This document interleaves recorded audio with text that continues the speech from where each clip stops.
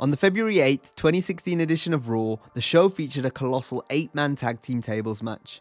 The team of the Dudley Boys and the Usos versus the New Day with Mark Henry. There was a lot of physical action, high spots and bodies flying everywhere. Near the end of the match, Big E took an enziguri from Jimmy Uso, which was supposed to transition into a 3D through the table. But it seems Big E forgot about the planned spot and rolled out of the ring. You can hear Bubba Ray scream.